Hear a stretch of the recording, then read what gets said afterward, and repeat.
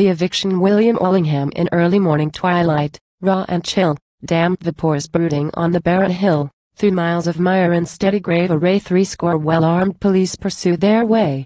Each tall and bearded man a rifle swings, and under each greatcoat a bayonet clings. The sheriff on his sturdy cob astride talks with the chief, who marches by their side, and, creeping on behind them, Padine who pretends his needful duty much to rue. 6 big-boned laborers, clad in common frieze, walk in the midst, the sheriff's staunch allies. 6 crowbar men, from distant county brought, orange, and glorying in their work, 'tis thought, but wrongly, dashed churls of Catholics are they, and merely hired at half-a-crown a day. The hamlet clustering on its hill is seen, a score of petty homesteads, dark and mean. Poor always, not despairing until now. Long used, as well as poverty knows how, with life's oppressive trifles to contend. This day will bring its history to an end. Moveless and grim against the cottage walls lean a few silent men, but someone calls far off.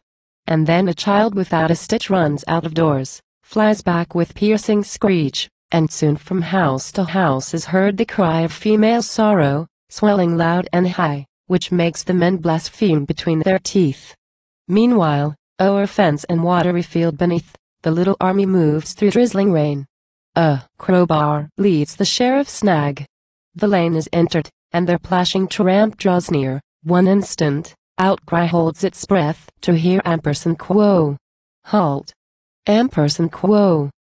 At the doors they form in double line, and ranks of polished rifles wetly shine. The sheriff's painful duty must be done. He begs for quiet and the work's begun. The strong stand ready. Now appear the rest, girl, matron, grandsire, baby on the breast, and Rosie's thin face on a pallet borne. A motley concourse, feeble and forlorn.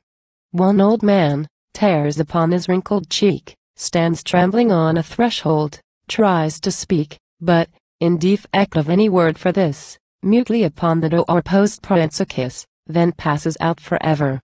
Through the crowd the children run bewildered, wailing loud. Where needed most, the men combine their aid. And, last of all, is Una forth conveyed, reclined in her accustomed straw chair, her aged eyelids closed, her thick white hair escaping from her cap. She feels the chill, looks round and murmurs, then again is still. Now bring the remnants of each household fire. On the wet ground the hissing coals expire.